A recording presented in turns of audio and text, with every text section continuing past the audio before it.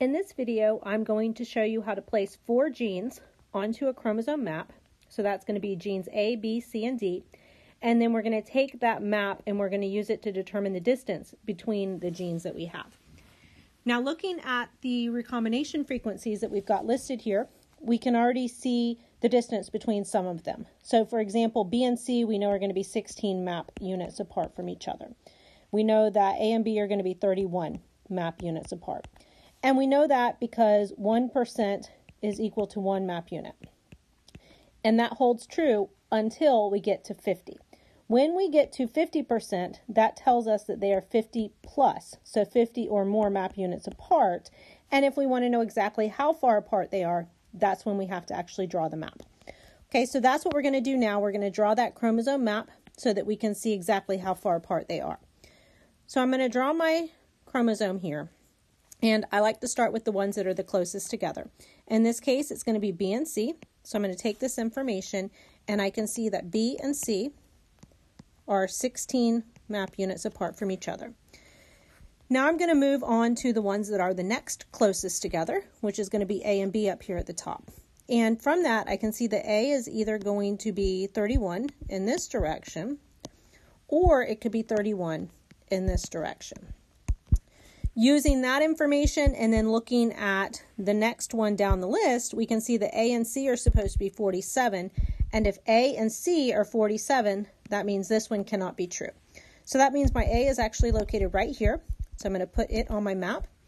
And I'm going to move on to the next closest together, which is the C and D down at the bottom. The information tells me that D is either 43 in this direction from C, or it could be 43 in this direction from C.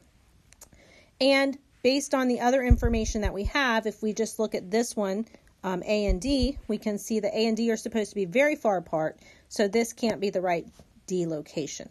So I'm going to put D on my chromosome over here, and then I have my chromosome map. So from the chromosome map, I can see the distances between these genes. We can confirm if we just look at, say, A and D, we said before they're supposed to be 50 plus map units apart. If we look at exactly how far apart they are, the A and D is going to be 31 plus 16 plus 43. Whatever that number happens to be, that will give us the map units. Okay, so you can add those together and come up with an actual number, but you can see that it's clearly going to be over 50. And that's exactly what we would expect. If we add those up, we can see the exact distance. We can do the same thing for B and D. B and D, we can see that they would be, it's this distance here. So that's going to be 16 plus 43. That's going to give us the actual number of map units between those two. Again, it's over 50, which is what we would expect. For the rest of them, A and C, for example, is exactly 47. So 47 map units. We can see that A and B were exactly 31. We can see that C and D were exactly 43. Right? So it's easy to determine the distance between them if the recombination frequency is below 50%.